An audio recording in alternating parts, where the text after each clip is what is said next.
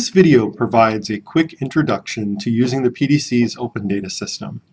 This system is intended for advanced users who want to download or analyze raw data or develop computer programs that use PDC data. The system provides a powerful set of tools and requires some time to learn how to use it. This video will provide some of the basics and information on how you can learn more. We're going to start by going to the PDC website, browse, see all, and click on Open Data.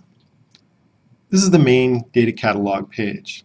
The page lists the data sets that are available. For each, there is a link to access the data set, a date that shows when the data set was last updated, and a link to access the metadata. Going to the metadata, you can see the complete description of the data, along with a detailed description of each column.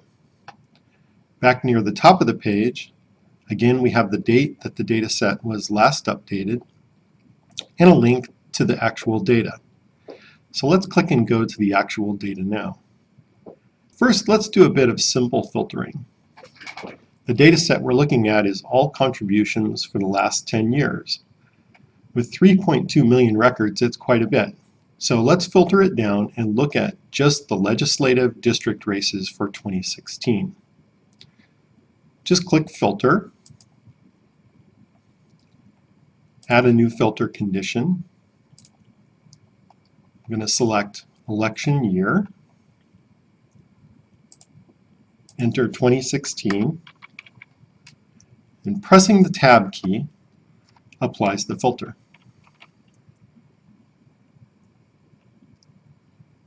Now I'm going to say add a new filter condition again.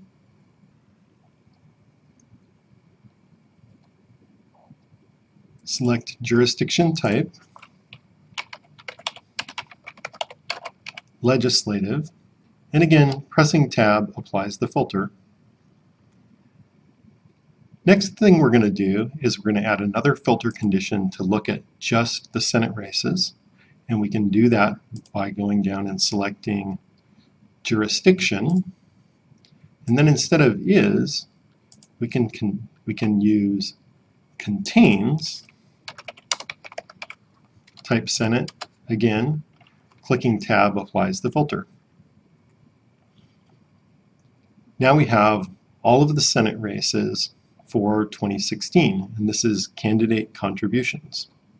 This is still a lot of data. Next thing we're going to do is we're going to do a sort, and we're going to roll up the data to do some calculations. So I'm going to click Sort and Roll Up,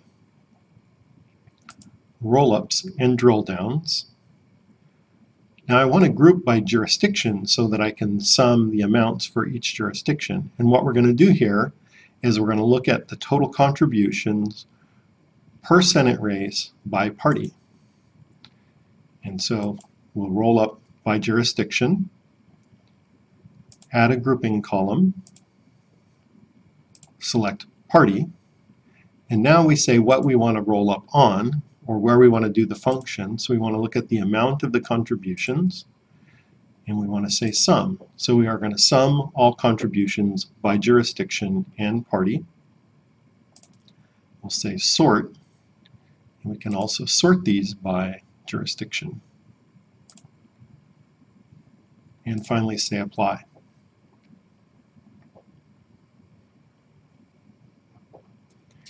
And there we go.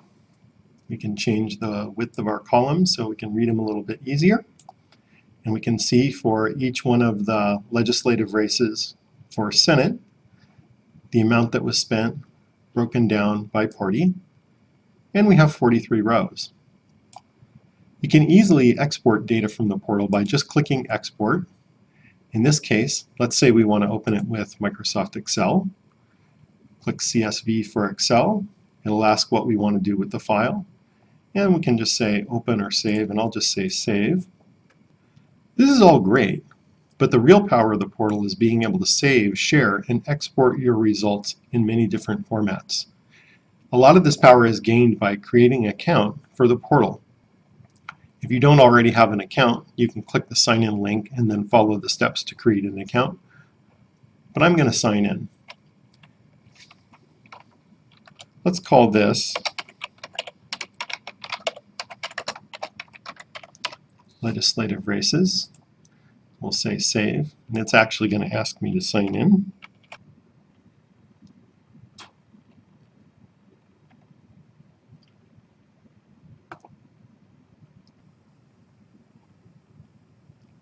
Now that I'm signed in, I can click on my name in the upper right, view profile, and I'll get a list of datasets or views on datasets that I've saved.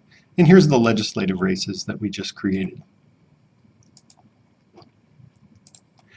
Every time that I sign in, I can see my results, but because this was based on a dataset, each time the PDC updates the data, your dataset will update to reflect those changes. The next thing we're going to do is create a chart to display the results of what we just created. So I'm going to click Visualize. I'm going to select a stacked bar chart. I'm going to select Jurisdiction as the label, and I'm going to select Amount as the values. Next, I'm going to go to Advanced Data Selection, and I'm going to say that I want to group by party, and this will show both parties, or all the parties, in the same row. We can even customize the colors. Let's say we want to just change all of these to be red.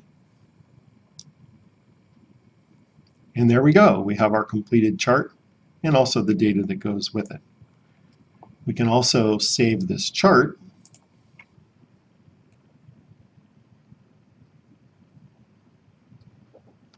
And there we are. The Open Data Platform is provided by a third party, Socrata. You can learn a lot more about what you can do in the Open Data portal on the Socrata website. There's a convenient link at the bottom of the page. Going to the Socrata website, if you look under Community and Socrata Support, and then finally Open Data, you'll find numerous links to more information that you can explore. There's also a wealth of information available by searching the web for Socrata and the topic that you're interested in. Thank you for watching.